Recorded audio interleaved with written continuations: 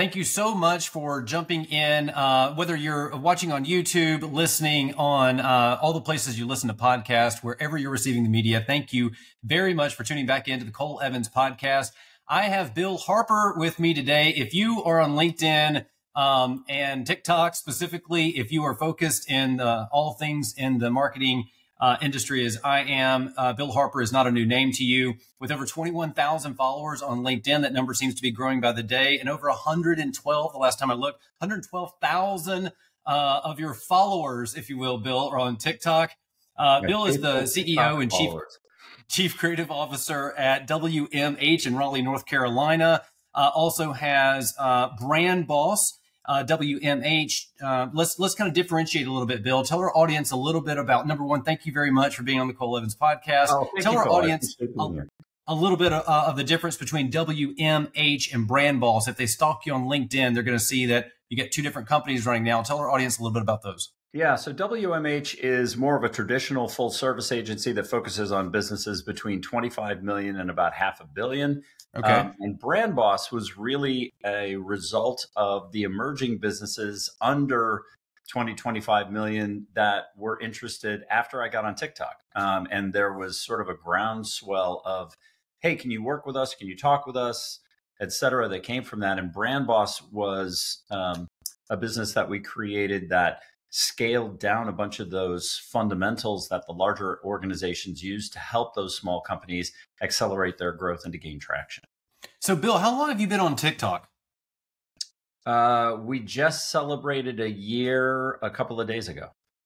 Wow. Okay. So tell me about that journey. Was it Bill sitting around the room with his team and saying, hey, guys, we're getting on TikTok? Or was it like the reluctant pull into the channel? I was totally shamed into doing it, to be perfectly honest. Okay, there you go. A contemporary of mine, Tom, came to me and he said, I think that you should be on TikTok and I think you'd be good at it. And I just laughed at him. I was like, no, I won't even let my kids on TikTok. Like, no, I'm not going to go on TikTok.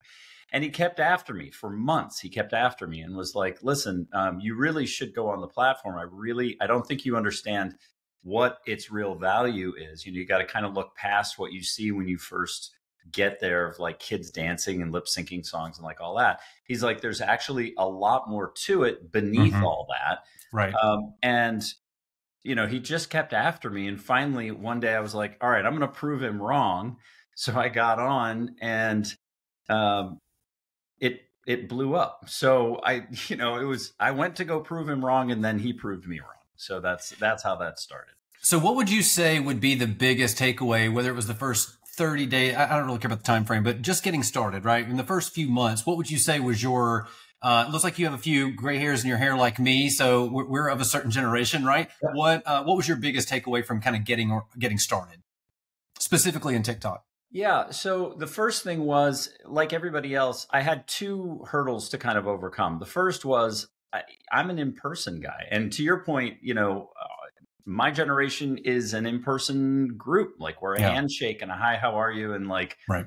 So this whole visual digital Zoom interface thing that came after the pandemic is really kind of new territory. The second is I don't think about trying to have a conversation with a piece of plastic. So it was really kind of hard to think, I don't want to lip sync songs and I don't want to just gain followers for the fun of following. And I don't want to do, sort of the mindless brain dump stuff that's on there. I actually want to talk about something. And to be honest, I wasn't sure that there would be an audience there. So I think that was the biggest surprise for me was, going on and sort of fumbling through that first couple of posts. Sure. And then seeing somebody respond to it. And the first response, you forget all that, right? The minute that somebody has a question for you, you kind of forget all that and you go, oh, somebody needs something. And you drop back into, hey, I have a job to do here. And the minute that fell into place, that piece kind of fell into place, all of a sudden this made sense.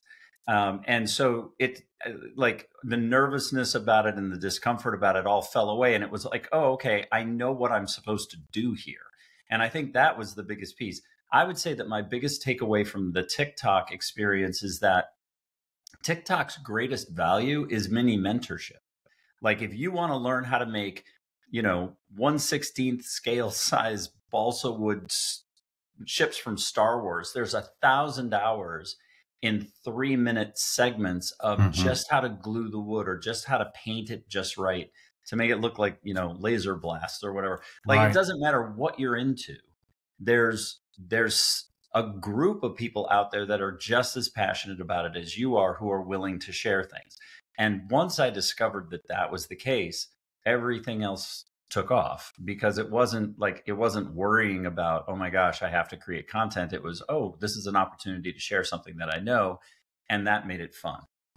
So you're going to be able to follow Bill, all the links and all the places where the words are, wherever you're watching. Make sure to follow Bill on both LinkedIn and TikTok. Quick question. Did you have a pretty substantial following on LinkedIn when you got into TikTok, or did you see both kind of rise with the tide when you started really kind of pumping out more content? No, it's interesting. The LinkedIn experiment was something that I started almost 10 years ago. And I had, very much like TikTok, no following on LinkedIn whatsoever. There were the couple people that I knew, and, it was friends and family kind of thing.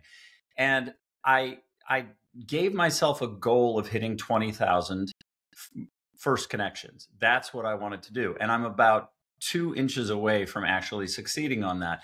But what I did was I just started reaching out to people that were a combination of people in my industry, perfect target audience groups that I wanted to ultimately get to know.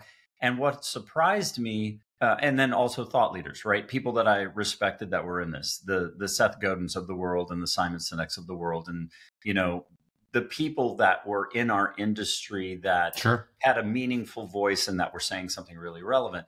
And I just gently began connecting with these people, and that gained momentum over time. So after a while, I would be reaching out to a company I was interested in, and I would get these responses back, and it was like, oh my God, everybody. Like, how are you connected to all these different people? And I was like, well, I made it my job to reach out and talk with them. And then along the way, someone would say, hey, we've never spoken, but I see that you're connected to so-and-so, and I'm trying to get a job over there, or I'd really like to make a connection with them.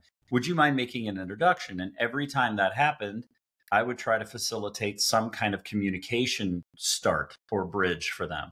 And in doing that, it just, the momentum just built over time. TikTok was, of course, much, much faster than that. But nonetheless, it was a really interesting experiment. So, Bill, let's. So it sounds like, aside from experience, aside from having 2 different kind of segmentations of business based on annual revenue, you've got kind of your hands in a few different business pots, right? Very, very large. They really don't need to have some of the fundamentals because they've probably got a handful of agencies managing that for them, to people that maybe inherited, had a chunk of money and did a startup, they acquired, right? Everyone and all things in between. So here's my question. If we kind of draw a common line through, what are the things, I'm kind of looking in the mirror as I say this, there's this kind of constant thing that I say, or constant things that I say, whether it's on a prospect or my biggest client, I say it all the time. I get sick of saying it. I'm asking you, what is that thing or things that you find, whether it's, I've seen on your website, you've got, huge testimonials from 6-year tenured clients, up to just a few months of engagement that were, hitting huge high points. What's the common conversation that you're having with all of them? The biggest thing that businesses are missing, and there's really 2. The first is they don't have their purpose defined well. They're trying to be too many things to too many people. And in doing that, they're actually standing in the way of the progress that they're trying so hard to achieve. And I remind them, Volvo just sells safety. Harley Davidson just sells freedom. Nike just sells progress. These brands have strategically locked down on one thing that they're really selling through. And in doing that, it makes it really easy to stay on brand and on message, because you're not trying to satisfy so many different things. Even with Nike, which is a brilliant example because they are so bifurcated in the 3 axes that they have to do. They have to do age, they have to do reason to be athletic, and they have to do support group. So, and product. I mean, you're going to add that as well. So when you really think about that 3D model to be equally relevant to the person who is just been told that they have to lose body weight or they're going to have a health issue, to LeBron James. Like, that's a spectrum. And then to go across all the different sports is a spectrum. And then, oh, well, we also do the tech and the community support that you need in order to do it. They couldn't do that if they were trying to market to each one of those. Like, if they tried to run advertising against swimming, and then the next one was against running, and then the next one was against that, like, they'd go broke trying to spread themselves that way. By staying up at that one idea, they're able to become efficient in how they market, and their sales and marketing rather becomes efficient. Most businesses don't have that tool in their toolbox. And so when you come to work with them, what you find is, a lot of descriptive copy. We are an advertising agency that does this, and then we do it better than anybody else. And it sounds so repetitive to the rest of the groups that are in the category that they're pushing themselves into being considered or seen as a commodity. My job is to help them find that one message that lets them say, hey, we stand for this, or we solve this, or we benefit you this one way. And in doing that, then it becomes relevant to people because they can opt in, which ultimately makes sales easier and conversion more efficient, which is what they need in order to grow. The other thing is, there's a lot of digital dependency at the bottom of the funnel. There has become there's just such an addiction to, all I need to do is social and digital. It's going to be zero waste, and I'm going to go right to that one person. And they don't realize that the rest of the funnel needs to be there. I have a thing on TikTok that I use all the time, which is, if I asked you if you wanted to buy a Honda or a Voodoo, which one would you say?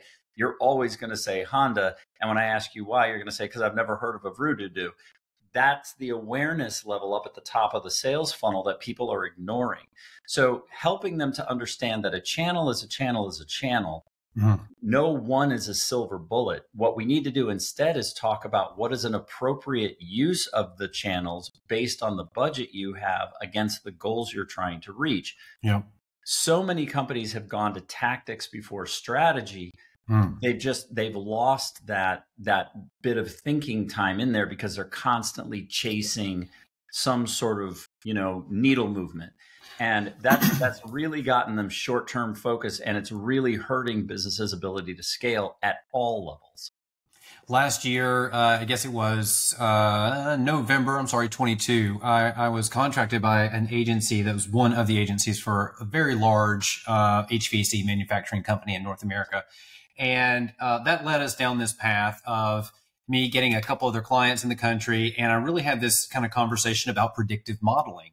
And so I won't add more minutes onto our podcast for this, but if you look at our website, we built out a product called Predictive Buyer Pro. And when you're talking about kind of being jack of all trades, master of none when it comes to service lines, I think about the conversation I had in the beginning of 2023 with our data team here right outside of Nashville. And we were building this predictive model. And we took 800 customer records out, and it puts them into tier 1, 2, and 3, and then what they call non-prospect. And so it lines out. Now I'm in this conversation. We're in this meeting, and the data team said, "Look, here's what we know. We know in business you want a 4 to be a 3 to be a 2, and a 2 to be a 1. You want everybody to buy that one little thing, and then to buy the big thing, and then everyone's just going to be your best customer." And he goes, "And in data, we just know that's not how it works. We know that you gas 1 and 2, you kill 3 and 4, and that's how you move the needle." And so I'm thinking about that when you're talking about how many service lines, and when you're, and I really appreciate you saying, bringing awareness back to the conversation. The top of the funnel is so important. And specifically, and I know you're in a lot of different industries. I have really kind of 3 main focuses: home service businesses, manufacturing, and healthcare. Home service really painting a broad brush, but they truly live and die by the weather and by lead gen. And I don't know if you would agree, but I don't think PPC as we know it today is going to be PPC in 2 years. I think things are moving at a much faster pace, that the way that we engage with brands, the way that we truly convert a lead is just going to be different. So that being said, I wrote a note here: tactics before strategy. That's a consistent. I'm glad to hear that's a consistent conversation in your world. It's definitely a consistent conversation in mine. Tell me a little bit, Bill, about learning. So I am 43. I am at the core a salesperson. And so I am always like the world's on fire. And, I was kind of raised in a professional career of, how much are we closing today, this week, this month, and then into sales management. It was always about ringing the bell. Right. Mm-hmm. And so I say that in context to say that now I'm a little bit longer in the tooth in the industry and have kind of gone through those, lessons, if you will. I have not always been this person, but I really dedicate time. I really try to actually put this stuff on my calendar, but I really try to time block and learn. That might be in more practices about search engine marketing. It might be about all things AI. Tell me a little bit about what Bill is carving out time to learning in 2024. Maybe you're bite-sizing it right now, the big goal. What's something that's kind of on your to-do list this year to learn more about? So I'm a voracious reader. I am definitely one of those who believes the adage that the more you know, the more you realize you don't know anything about anything, because everyone's point of view is relevant as it relates to their experience and as it relates to their ability to be a specialist in something, right? Everyone has some measure of subject matter expertise in their particular thing, from, the artist who knows just how to hold or sharpen a pencil to get the stroke that they want, to, a surgeon, right? Like, everybody is an artist in this respect. And in such, everybody's point of view becomes another piece to the puzzle. So I'm constantly on the hunt for that. AI, of course, has my attention. It's funny. I saw a TikTok video yesterday that caught my attention. A woman that was really sort of shell-shocked in a positive way by Adobe's 2024 summit presentation about the impact AI will have on automating the development of social digital creative assets. And the thing that got her revved up in this post that she made was, oh my God, it was minutes, not months, which apparently was the phrase, the soundbite that Adobe really wanted everybody to hear, because they used it several times, was, we're turning months into minutes, right? So it's watch how easily we can automate a couple of prompts that can be, going out and creating verbiage from, ChatGPT, whichever version of that you're using, and then draw upon assets that are already pre-approved within the bucket. They happen to be using Coca-Cola, but that could have been anybody. And then we're also generating background. So here's a bottle that we want to promote. Here's a background that we've created against a series of prompts that we have. And here's a new headline that falls within our standards. And look, we can hit a button and boop, now there's 1,000 pieces. And you could just watch the people in the audience be like, oh, that's amazing. But what they weren't paying attention to is a couple of things. And this is why I like to read up on these things and pay attention to them rather than just let them kind of wash over me. Number one, yeah, it's amazing, but the lighting didn't match. The backgrounds weren't well thought through. There was no dimensionality to it. The headlines didn't attach themselves to anything. It was faster and easier, but by no means better. It was an efficiency play. And I think that there's certainly room for that. But it wasn't like, oh my gosh, we can fire everybody now because all we have to do is hit this button. And I fear that that's exactly where it's going to go, is dump a bunch of pre-developed, pre-approved assets in this thing. We're going to spit it out. And then we're going to immediately go to, optimizing the efficiency of this thing. And all of it's going to be programmatic and all of it's going to be AI driven. And they're going to tell us what's working. My question is, where's the new idea supposed to come from? Because AI isn't able to do that. And so I think in the short term, which is, again, my worry with everybody being so short-sighted right now, it's going to be like, oh my gosh, this is great. And we can save money. So let's get rid of people in order to use this tool, and we'll use it. And Adobe is going to swell up and get a bunch of money. And then, so these are the kinds of things that have my attention. How are websites going to change? Like, there's so much dependency on going to websites and how that represents companies. And I think that that's one of those places that's going to make a huge pivot in the next few years. I think that websites are going to be less promotional materials for the brand exclusively, and they're going to expand into edutainment things. Think about them almost like mini magazines, educational platforms, things that people would return to even if they didn't use the brand. as a resource for where they can gain education and see, Bill dissected a campaign and I can learn something about that, or I'm a student of advertising and I'm coming up in my career, and here are some things that they wrote about at the agency that, are helpful or interesting to me. I think it's going to become wider. I think social media, digital media, and being online, businesses are going to have to realize that they are now a media channel, and that's a whole new ball of wax. So I'm watching things like that. And then, of course, there's always history, right? There is nothing new under the sun. We're watching everything repeat itself. So the other big thing is, Simon Sinek writes about business. Peter Drucker wrote about business. Seth Godin writes about business, and all of them use a little bit different vocabulary. All of them are focused on a slightly different part of what they think is the most important piece of it. I find all of that stuff fascinating. There's way less time I have left in my life than there is stuff that I would like to read and consume. It's a very good point. Experts in their field, but all coming from all three of those. I could literally just kind of see their content as you were saying it. And I will tell you, Bill, while not having, I'm sure a team like a Gary Vee or say a Tony Robbins behind you, I'll tell you, man, as someone who's just getting to know you and a few months into watching your story and content, it looks like a machine that you've built there, right? So you've got a lot of really good stuff coming out. I really like I should have probably started off this way, but I think there's so much just straight up bullshit on most channels these days. And so for me, when there's like straight shooter, everything's on the table. I'm not trying to, sell you some silver bullet theory, packet. I really connect with that. So, Bill, I really appreciate your time. I do have one last question here, but for our audience, if you have not taken about 6 seconds, hit pause on this and do it now. Follow me, subscribe, hit all the buttons that I'm going to say. Just hit all those buttons. Go into comments on Cole Evans Podcast, and please leave a comment. It can just be a row of emojis. I don't really care. We hit new and noteworthy with a previous podcast, and I want to do that again. So I have seen on a lot of your posts, and I see it today. Your shirt says win, it's crossed out, and then we see the word dominate. Tell our audience, why is that different in your verbiage? Yeah, so the don't just win, dominate construct is all about, it's about shaking people out of their status quo a little bit and saying, look, obviously you're there every day to kind of win the day, right?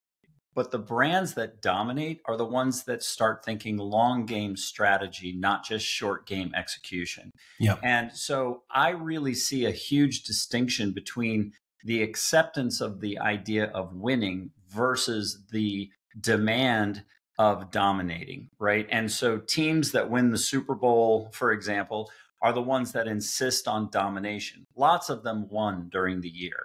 But the one that ultimately dominates everybody is the one that's willing to do the extra effort, take the time to look into things and get educated on them, et cetera. And that's really what we're trying to help our clients do. Slow down on the front side long enough to get strategic again, to realize that tactics need to be put in their proper place, that they don't rule the day. Figure out what your one thing is. What is your why, if you want to use Simon Sinek's version of this? What is the purpose of the company? What are you there to do? What are you really selling? What's your enemy? Why would people care? Get that into something that's in an edutainment fashion, consumer demand. And I say consumer, I mean client, customer, your C word of choice. Sure.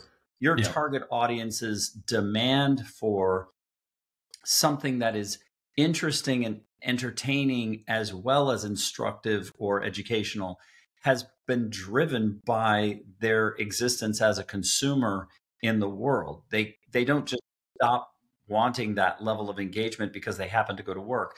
So like the brands that dominate are the ones that sit down and say, we're not going to give an inch and let it become a mile. We're going to focus on the inches to create a mile. And when we sit down and we focus that way on the development of business strategy, creative development, media considerations, outreach and engagement, the brands can't help but succeed because they're eliminating the holes in the bucket where they're successful. Bill, it's always a great time to jump on a conversation with you. I really, really appreciate your time. Make sure to, again, look in all the descriptions and stalk Bill like I have on LinkedIn and TikTok. I've heard you say solving for a pain point. A channel is a channel. Tactics before strategy. I think that's a huge, I'm putting that on the thumbnail. So anyway, man, I really appreciate your time and thank you very much. Have a good week. Thanks, Cole.